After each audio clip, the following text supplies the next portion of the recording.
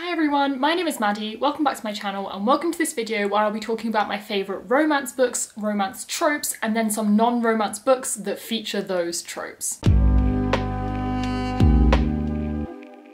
So I am an absolute hopeless romantic at heart, and because of this, whenever there's a romance plot in a book, I don't tend to mind. I often absolutely love them. Yes, there are certain fantasy books where it's just not necessary, but overall, as a whole, I absolutely love romance plots in books.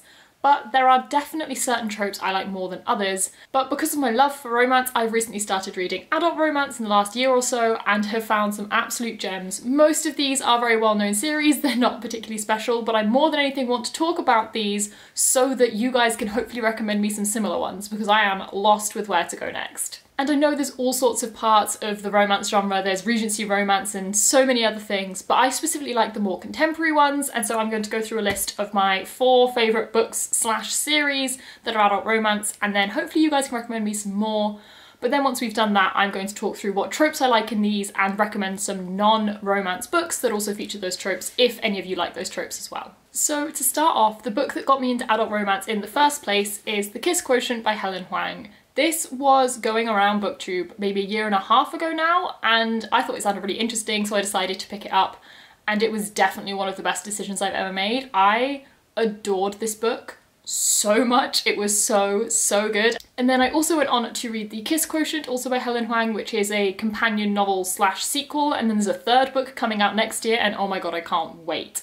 But just to quickly explain what The Kiss Quotient is about. So this follows a woman, Stella, who has Asperger's and works with numbers and patterns and things like that, and she has decided that she doesn't know enough about intimacy and sex, and so she decides to basically hire herself an escort to teach her these things. And unsurprisingly, it turns into a romance, and it is just, it's so well done. It's so cute, so steamy. And I just love this. This doesn't feature any particular tropes that I normally love, because this is actually just 2 people in a strange situation but then end up falling in love. But nonetheless, it is absolutely phenomenal. I'm sure you've all heard of this book a million times. Everyone talks about it, but for good reason. It is so good and so sweet. And honestly, this is one of all of them that I've been wanting to reread the most, and I possibly will. But I love this. And then, as I said, I picked up The Bride Test. So this is the sequel slash companion novel. The main character in this is completely separate, but the romantic interest in this is in some way related to the romantic interest in the first one, which is really nice because you get little snippets and sort of cameos from the characters from the first book in this one. And this one is a girl from Vietnam who basically gets taken to the United States to be in an arranged marriage, but she thinks it's a pretty good opportunity for her. It can help her support her family, and it could end up being a really good way to get a way into the US. And it's so good because it is an absolute sort of hate to love, marriage of convenience story, but turns into one of the cutest romances ever. And again, I read these quite a long time ago, so I can't remember too much detail, but they are so good. But that sort of hate to love thing and sort of fake dating-ish, because they're being forced into pretending to date because she's been brought over to marry this guy who wants nothing to do with it but doesn't really have a choice. That sort of thing is absolutely my jam, so unsurprising that I also absolutely love this one. And then the 3rd book, which I'm pretty sure is coming out in 2021, again follows a character who is related in some way to the love interests of the first 2 books, and I'm so excited because he's been a character that is featured in the first 2 books and I love him, so I'm very excited to see more of him and also see more of these characters again. And I am thinking when that one comes out I might just reread the first 2 for a bit of fun, because why not? I love them so much. So after that, I again was trawling through BookTube trying to find more recommendations, and I don't think I found anything as highly recommended as The Hating Game by Sally Thorne, so that is what I read next. And I did like this one. I don't love it quite as much. Like this one I don't really have the urge to reread in the same way, but it is hate to love, which is one of my absolute favourite tropes. Hate or rival to lovers, my favourite thing. So I was thrilled to find out that this had this trope, and so I'm never going to complain. So this follows 2 co-workers who adamantly hate each other and are kind of mean to each other the whole time, and they are vying for the same promotion at work, and then kind of discover in both working for it that maybe neither of them hates the other quite as much as they thought they did, and maybe actually there's a lot more going on there. I did especially enjoy One thing I did especially enjoy about this one was the tension. There was so much tension between these 2 characters the whole way through, but also it was such a sweet romance when they got together, and I liked how this had a really proper, good ending that made everyone happy and there was no hard feelings or anything, and just generally a really solid book, but less so one of my favourites, and I don't think going to pick up the sort of sequel to this. I don't think I have any interest, but it was very good, and I would happily take recommendations of hate to love or enemies or rivals to lovers tropes similar to this, because that's my jam. The next sort of series I want to talk about, I don't actually own physical copies of, so I'll put pictures up on the screen, and that is The Wedding Date and the Wedding Party by Jasmine Guillory. I haven't yet read more of these books. I know there are more. There's one I own currently called Party of Two, which I cannot wait to get to, but these are very much the two I've read and loved so much. The first one, The Wedding Date, is the epitome of a fake dating book, and I love it so much. So this follows our main character who has to go to a wedding, and it is his ex's wedding, so he feels like he needs to take a date, but he doesn't have anyone to take, and then by sheer dumb luck gets stuck in a lift with a girl and hits it off and says, you know what, why don't you come to this wedding as my date? Why not? What good reason is there not to do this? And for whatever reason, she agrees, and it turns into this whole fake dating shenanigan, and it is so good and so cute, and I love it so much. Fake dating is, it's just, I don't know why I love fake dating quite as much as I do, but I really do. I think I love that moment where one or both of them suddenly realise it may not be quite as fake as they're all saying it is. So that's one of my favourite things, and I love it so much. And then the sequel, Wedding Party, is really great because it follows the best friend of one of the main characters and also her co-worker who end up hitting it off, but then they keep convincing themselves it's just friends with benefits, it's nothing serious, it's got a time limit, it's just whilst they're organising their friend's wedding together, and they're hiding it from their friend, so it's got that sort of angst because one of them maybe wants it to be known about and some of them want to hide it, and it's just difficult. So it has angst and it has tension because they're trying to be risky and secret about it, and it's also got this time limit which obviously neither of them want but they're both committed to, and it's just, it's so brilliant. I'm so excited to read more of Jasmine Guillory's books because I loved it so much. But yeah, highly recommend those because they're really good. And then the most recent ones I've read, which I have actually spoken about before on this channel, are Get a Life, Chloe Brown, and Take a Hint, Dani Brown, the first two books in the Brown Sister trilogy by Talia Hibbert. I adore these books. I especially adore them because they're set in the UK. It was so lovely following characters set in the UK. It just was really nice. It feels like there's a different culture around dating and relationships here as well in some ways to the US. So it was nice seeing a take on it from the UK. So if anyone knows any other UK romance books like these, please tell me because I need them. But the first one, Get a Life, Chloe Brown, follows Chloe Brown, the eldest of the three Brown sisters, and she has chronic illness and chronic pain and is basically, after a almost near-death experience, she almost gets hit by a car, she decides that she needs to make her life more interesting. And so she sets herself a bucket list and starts working on it. And then after moving into a new building and meeting the new superintendent, he ends up helping with this list, and he maybe gets slightly too involved, and it's so cute. It's so cute. I apologise now for how many times I'm saying cute in this video, but it's going to happen. But I think one of the reasons I loved this so much is that it was so pure. They were both just doing things with the best intentions and then ended up falling for each other in the midst of it all. And yeah, it's so innocent. You see this genuine friendship blossoming and her sort of learning her own self-worth after other past experiences she's had that weren't so great. And he really just brings out the best in her, and it brings out the best in him as well, and they both work through things together. And it's so gorgeous and it's so good. And also, obviously, because Chloe is one of three sisters, you see the three sisters and their relationship quite a lot, which is also absolutely amazing. So just a generally all-round really good book. And then Take a Hint, Dani Brown, which I did not think I could like anything more than Get a Life, Chloe Brown. Then I read this and was very quickly proved wrong. This follows Dani, who is a bisexual woman who is working towards her PhD, loving the fact that this has bisexual rep, even more so because she then ends up with a guy, which is not something that you see enough of and is a very valid bi experience, so I loved that. But she has decided that she doesn't want a relationship, she doesn't have time, but you know, she needs to settle some urges, so she asks for a sign to point her in the direction of a guy to help with that. And she gets pointed towards Zaf, the security guard at her building where she does most of her uni work. And the problem is he has been in love with her for quite a long time and is an awful hopeless romantic. And she says she just wants something quick and easy. And shock horror, after dating for a bit for fun and very evidently both gaining feelings for each other, you can guess where it's going. I mean, it's a romance book. There's kind of only one solution to these books, but it's so adorable. I really loved both of the characters. I loved seeing this strong, independent woman who both feels like she doesn't have time for a relationship and then learns that actually maybe it is possible, but also being able to put herself first. And that if she's with the right person, she can have time because she's able to put herself first, as well as having like a strong relationship. And seeing the guy be the really mushy, hopeless romantic was also really sweet, and just, I can't say enough good things about these books, and I'm so excited for the third book, which again I think is coming out in 2021. So if you couldn't tell from the books I've spoken about, the tropes I really tend to love are fake dating and then hate to love / rivals to lovers.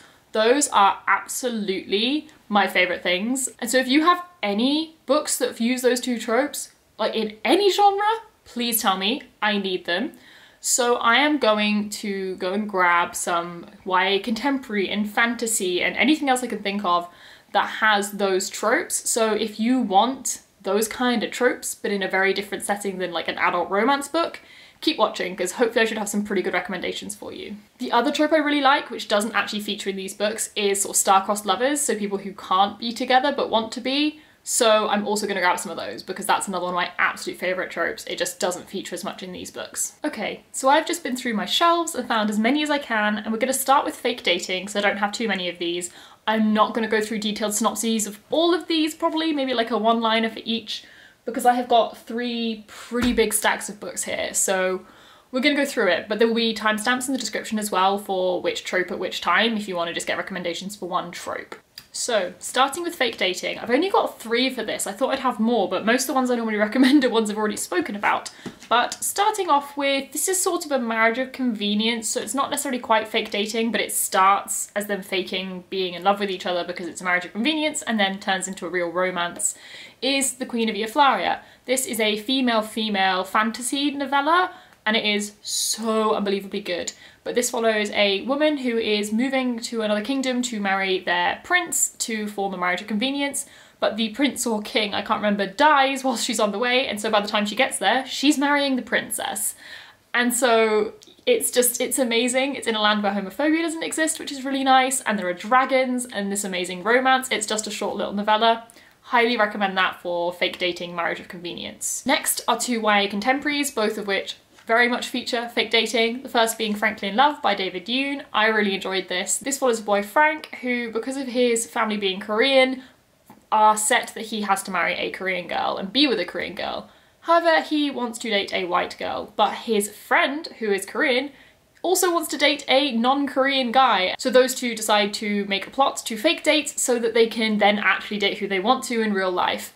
But, shock horror, it turns into romance between them, because how else would a book like this go? And it's really good. It talks a lot about culture and racism and all sorts of very interesting things, so this is definitely a really good read and I absolutely loved it. Next, one of my favourites is Hot Dog Girl by Jennifer Duggan. This does get some controversy because the main character in this book acts really poorly, but I think that's kind of the point. She is doing what she believes is the best option, but actually isn't necessarily great. This follows our main character who works at a theme park and has a crush on one of the guys there, but doesn't think she'll be able to get with him. And so she decides to start fake dating her best friend, who is another girl, to get his attention and make him jealous, which is a not great thing to do. And unsurprisingly, it turns into a female-female romance, and it's really sweet. But if you are uncomfortable with things like that and potentially using a friend in that sort of situation, especially to do with LGBT, then this may not be the book for you. But I found it really interesting to watch this character learn and grow throughout the book, because obviously she acts poorly, but by the end she has learned and grown from her mistakes, and it's a really sweet romance. So I would highly recommend this. So next I'm going to talk about books for sort of star-crossed lovers, or people who shouldn't be together, or someone in society is telling them they shouldn't be together. And I don't have too many of these, but there's quite a few. And starting off with one of my all-time favourites, Strange the Dreamer by Laini Taylor. I won't give you a full synopsis for this, but in terms of the romance, this follows the main character Laszlo, and he ends up having a romance with basically the people he is fighting against. And there's a lot more to it than that, but I don't want to spoil it because it's a really detailed book. But there is a sort of star-crossed lovers forbidden romance in this. So if you're looking for that sort of trope in a really dense fantasy setting, this might be for you. Another fantasy that features a forbidden romance is The Binding by Bridget Collins. This is a sort of historical fantasy. Again, I'm not going to say too much about how the romance plays into this because it's not very evident at the beginning and would be quite a plot spoiler, but there is a male-male romance in this, which is a forbidden romance. Trust me, it's worth reading. I'll leave it at that so as not to spoil it. Next, a couple sort of sci-fi books, the first being Cry is War by Nina Varela. This follows two different races, humans and then people who have been made, who are called Autome, and you're following a human who wants to get revenge on the Autome by killing basically the king's daughter, and then it may not quite end up that she ends up hating her enough to kill her. So that's quite good fun. This wasn't my favourite, but it is very widely loved, so definitely worth checking out if it's something that interested you. And again, this is a female-female romance. It's definitely a fun read, and the sequel for this comes out, I think it's out in America and comes out next month in the UK, so definitely a good time to pick this up as you can read both straight away. Next is one I don't think I'm intellectually advanced enough to understand, but I did enjoy nonetheless, and that is This Is How You Lose a Time War by Amal El-Mottar and Max Gladstone. Again, a female-female romance. This is a little novella and it follows these two people, Red and Blue, who are on warring sides of a time war and end up falling in love. I won't say more than that, it's very short. My one thing, if you are looking to pick this up, don't expect world building, don't expect to understand the world, just go into it, go with it. That was where I fell down, that's why I didn't enjoy it quite as much as I hoped, because I was looking for way too much detail, but it's really, really good. Female-female romance, definitely recommend this for the ultimate star-crossed forbidden love as they're on opposite sides of a war. And then a YA contemporary book, again, Jennifer Duggan, this time Verona Comics. This follows two teenagers who are associated with rival comic book stores, but end up falling for each other. This is great in terms of LGBT rep, because both of the characters are bisexual, but shown in a male-female relationship, which is really great, and also loads of the side characters are also LGBT. And this is such a sweet romance, but one of my favourite things about this, without spoiling too much, is that it gets much grittier than a lot of romance, especially in YA contemporary.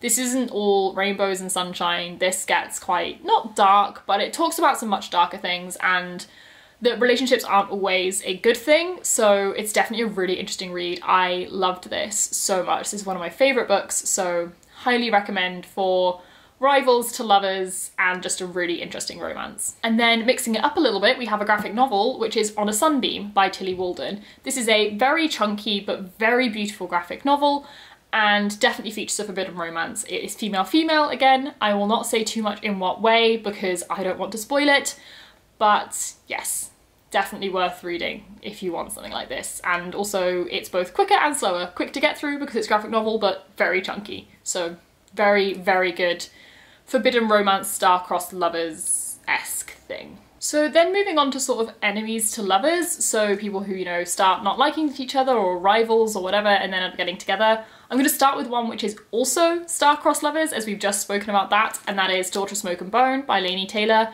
This again follows two people on opposite sides of a war, so it's very much a forbidden love, but it also, I feel, almost falls into the enemies to lovers and rivals to lovers category more, so a bit of both, but very good nonetheless. But to really get into rivals to lovers, we're going to start with some fantasy, and the first one being The Night Circus. This follows two people who are on different sides of a competition, very much competing against each other, but they don't necessarily know who they're competing against, and so when a romance starts to ensue, they don't necessarily realise that it's rivals to lovers, but it very much is, and this is one of my favourite books. It's a beautiful, beautiful fantasy novel, so highly recommend this for a rival to lovers, especially if you don't want the romance as like a really, really big focus of the book. Though it is relevant and a big point of it, it's not the point of the book as a whole. Another rivals to lovers book is The Whole Nevernight Trilogy by J. Kristoff. This trope actually comes up twice in this series, though obviously I won't say when because spoilers.